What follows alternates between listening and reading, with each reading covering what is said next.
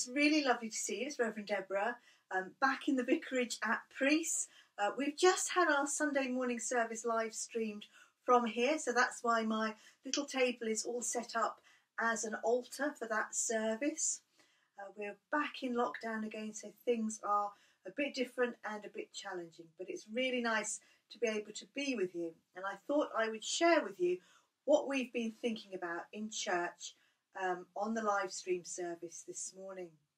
Let me just tell you what I've got on my altar. I've still got my crib because we're still in the season of Epiphany. So we're still remembering in church the birth of Jesus. And we remember the birth of Jesus right into February. So as Christians and as the church, we celebrate Christmas for a really long time. So I've got my little candle in front of the crib, remembering the birth of Jesus, the light shining in the darkness, the light that never leaves us, the light of Christ.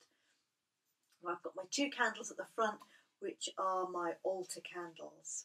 And so as I place the Bible on the table, we remember God the Father, and we say together, Father, we are here. We are here for you. And we place the cross, and we remember Jesus, God's Son, and we say, Jesus, we are here. We are here for you. And as we light the candle, we remember God, the Holy Spirit, and we, hopefully that's going to light, there we go, and we pray, Holy Spirit, we are here. We are here for you. So today in church we have been celebrating Plough Sunday. And because we live in a rural place, we have actually remembered the soil and the plough and all the equipment used in farming. But it may be that you're not really a farmer. Maybe you do something different. I know you do, because you're all pupils at school. And so at the beginning of the year on Plough Sunday, we bring ourselves and our work to God. So when we think about ploughing, you might think about reading, you might think about writing, you might think about doing some sums. Your teachers will probably think about teaching. They'll think about books, they'll think about paper, they'll think about marking. They'll think about all the admin that they have to do for school, especially at the moment.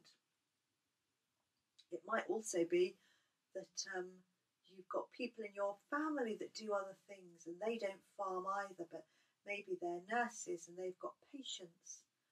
Maybe they work from home and they use a laptop a lot. So we're thinking about the tools, the things that we use to do our day-to-day work, to do the tasks that God has given us. And at the start of the year, we invite God to bless the work of our hands, to bless the equipment we use, and to be with us in our everyday work. And there's a Bible reading we've had today, which I'm going to read to you. It comes from the Gospel of Luke. And so it says, as Jesus was walking along the road, a man said to him, I will follow you wherever you go. Jesus replied, foxes have dens and birds of the air have nests, but the Son of Man has no place to lay his head. He said to another man, follow me. But he replied, Lord, first let me go and bury my father. Jesus said to him, let the dead bury their own dead, but you go and proclaim the kingdom of God.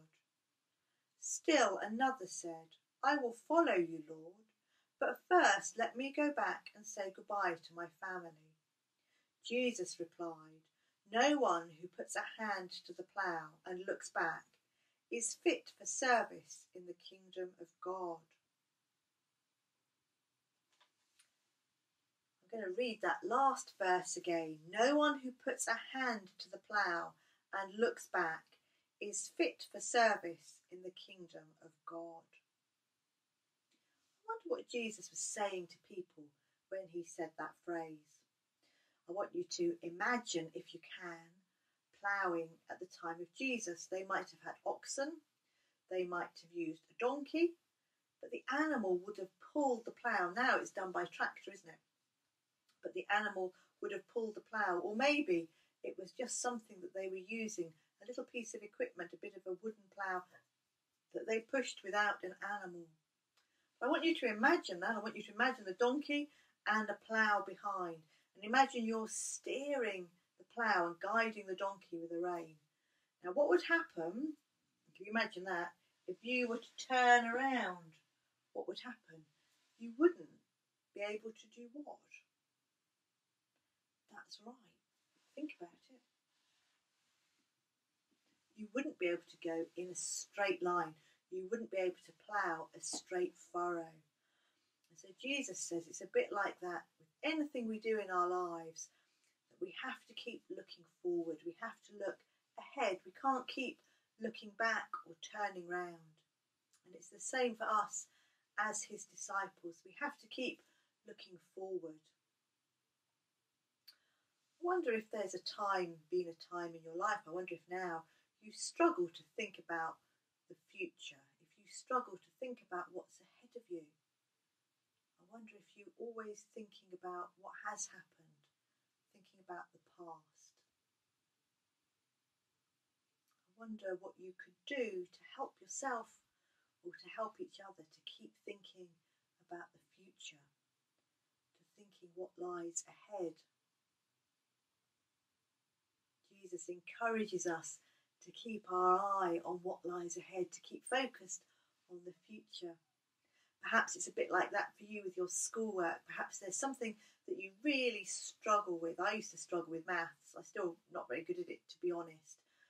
But I used to try really hard and not think about the mistakes I'd made the day before, but think about how I could be better and how I could improve. And sometimes we find that if we work hard, we can be good enough and we start to enjoy the very thing that became really difficult for us at one point. So we've got special prayers that we said in church today about asking God to bless the soil and God to bless the plough. So let's say those prayers now.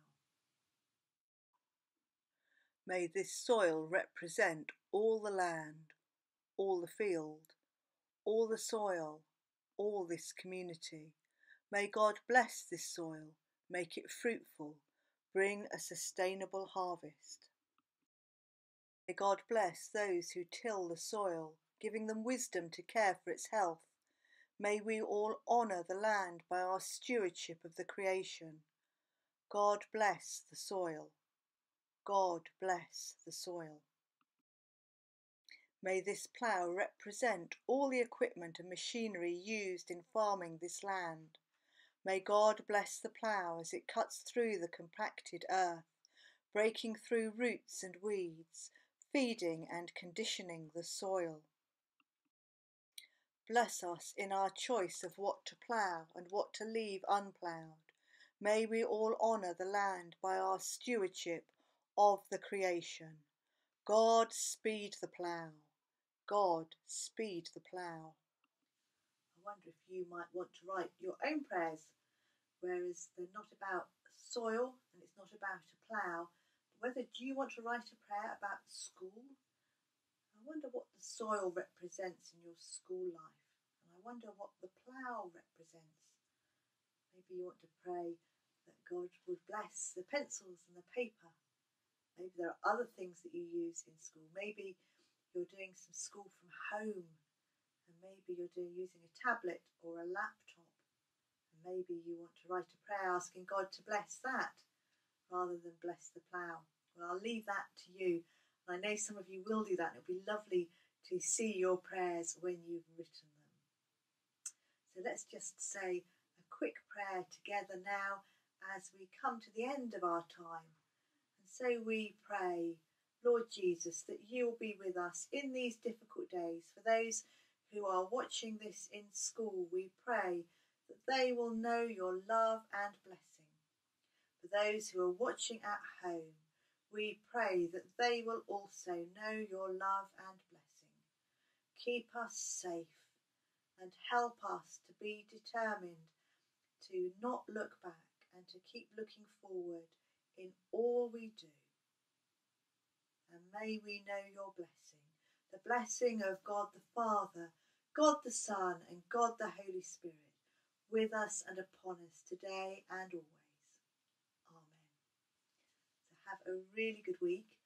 Mrs. Hodges and I and some of the other members of the team will be back with you over the coming weeks for collective worship, and we're really looking forward to it. I'm going to say a special hello to some of the pupils at preschool who are in school at the moment, because you will have seen me and my little puppy, and he's asleep at the moment, but hopefully next time I do collective worship I'll put him on the screen for you so that you can see him. And some of you have been very brave and said hello to him, because he's quite jumpy, isn't he? He quite likes licking and biting. But thank you for that. He's getting used to children, and he gets very excited in our garden when he can hear you playing in school. And his name is Rudolph. And so when he could hear you before Christmas, there was one day when before Christmas you were in the playground singing Rudolph the Red-Nosed Reindeer, and he went absolutely bananas with excitement because you were singing his name.